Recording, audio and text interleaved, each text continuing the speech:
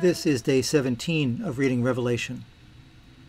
The merchants of the earth will weep and mourn for her, because there will be no more markets for their cargo of gold, silver, precious stones and pearls, fine linen, purple silk and scarlet cloth, fragrant wood of every kind, all articles of ivory and all articles of the most expensive wood, bronze, iron and marble, cinnamon, spice, incense, myrrh and frankincense, wine, olive oil, fine flour and wheat, cattle and sheep, horses and chariots, and slaves, that is, human beings.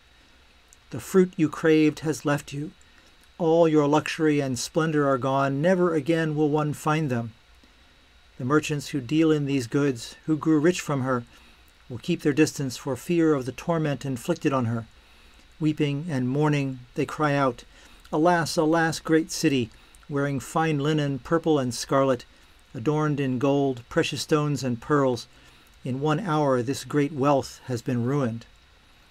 Every captain of a ship, every traveler at sea, sailors and seafaring merchants stood at a distance and cried out when they saw the smoke of her pyre. What city could compare with the great city?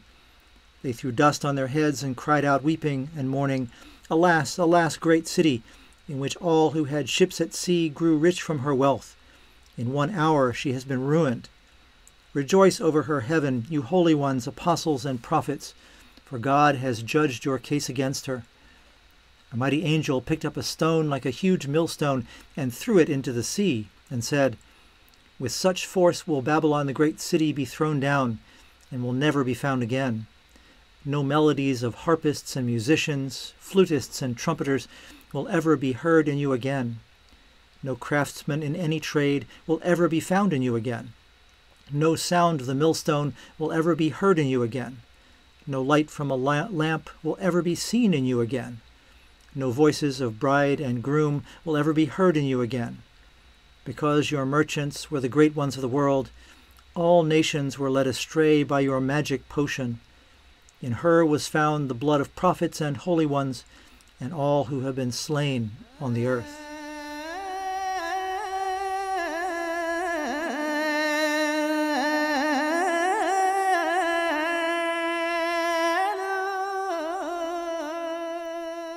Today we continue with chapter 18 and get even deeper into a consideration of commerce.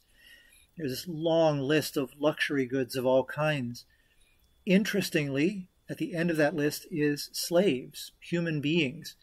That should give us a clue both to the essential, unethical, immoral nature of the system that is being described, and also of a bigger picture of the way that people ultimately are mistreated when their value is assessed in any way other than as children of God.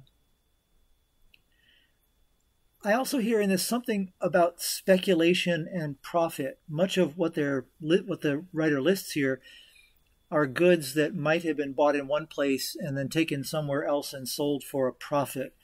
So it's not even a matter of making and selling something or growing and selling something, but rather trying to profit from that transaction that is, I think, part of the problem, part of what the writer of Revelation is trying to suggest is problematic in the way that it ends up, at least in some cases, exploiting those who need or want those goods and are obliged to pay more for them than perhaps they would otherwise. It's telling that merchants are the principal mourners here. Those who have benefited the most, those who have engaged in the most trade, are the ones who are saddest to see the system go. All that said, I think the judgment here seems to be less of the things themselves. Clearly, precious stones and incense and good quality wood and good quality cloth and these other things are valuable. They have their purpose and certainly have their place. We use many of them in the church to beautify the sanctuary, to beautify our services. So it's not necessarily a critique of things so much as it is of the desire for things, greed and pride and callousness. Those last two, particularly as they relate to the way that consuming those things can blind us to the simpler and more basic needs of other people. So once again, we are being called to look squarely at what God considers to be an appropriate way of valuing one another, which is to say, as images of Christ, as beloved children of God, and holding that up against what the world says about what it means to have $10 billion in the bank versus not knowing where your next meal is going to come from. Babylon, it seems, was valued for externals, for things that were showy, that were ways of saying, look how wealthy I am. Conspicuous consumption, we would say today. And that seems to be what is pared away. If we look toward the end of the lesson, we see images of ordinary life, music and the milling of grain and people being married, a lamp being lit. These are very basic and homey sorts of images. That, I think, is being put up as a contrast to all of this flashy wealth at the beginning, and is being pointed out as being more what it is we need to be working toward, what it is that we need to apply proper value to. Unfortunately, all that seems to be lost too. When the system collapses, all of those appropriate and worthy things are swept away with the wealth and with the power.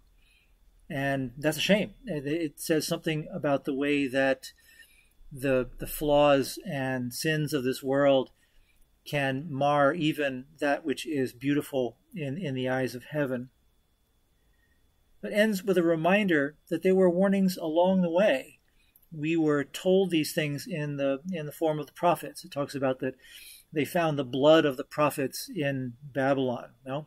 The prophets were there critiquing their societies as they saw them at the moment, and in many cases were killed for their trouble. Indeed, in some cases still are killed for their trouble. Overall, though, I think what we should see in this is not so much a critique of money per se, but rather how we use it. This is a fairly common message that has come down through the centuries in Christianity. Money is morally neutral. A lot depends on what use we put it to, whether we are building the kingdom of God, whether we're building some other kingdom, whether we're bringing life, or whether we're bringing death.